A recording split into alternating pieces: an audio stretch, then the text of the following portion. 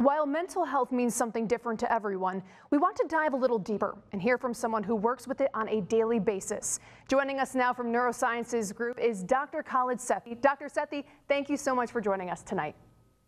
Oh, thank you so much for having us. Now, in your personal and professional opinion, what is mental health? So we can think of mental health as a disease, not something that is how you are, but a disease that impacts you, the individual, on how you process information or stimuli around you.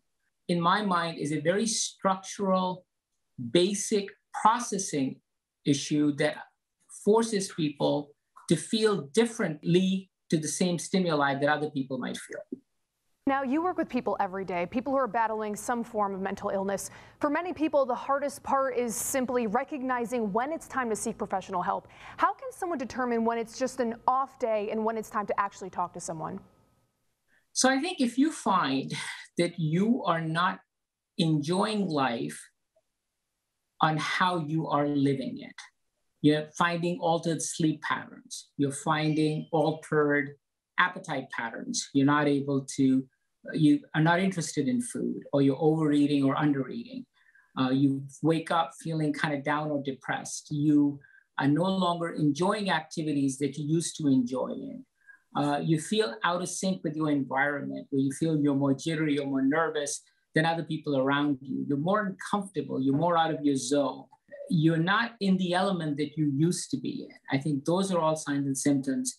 And it's not just a one-day thing. It's something that is impacting you. And it's impacting the quality of life. It's impacting who you want to be. And there's a disconnect on how you're living your life and how you would want to be living your life. I'm sure you can attest to this. Mental illness, it affects everyone, and even the strongest of people fight invisible battles. What do you think still needs to happen when it comes to ending the stigma surrounding mental health? So I think what happens is people need to recognize what we term a disease. So a disease is defined as an affliction that comes onto you for nothing that you have done. So if you're diabetic, everybody recognizes I'm a diabetic, my pancreas isn't working as well, I need medications, I need injections, I need enzymes. I have back pain, nothing that I did, but I seem to have a lot of back pain, pain down your leg. I've got heart disease, I've got to take care of myself. There are behavioral modifications that you can do, but everybody accepts that as a disease. Depression needs to be recognized as a disease. It's a true disease that's not somebody's making it up, that doesn't make you any less of an individual or less of a human than anybody else. It is a disease that you have to battle with and struggle with, but you should not have to battle and struggle with it on your own. There's a lot of help, but it doesn't start until you come see your physician. All right, Dr. Sethi, thank you so much for sharing your insight tonight and really just talking about this incredibly important topic.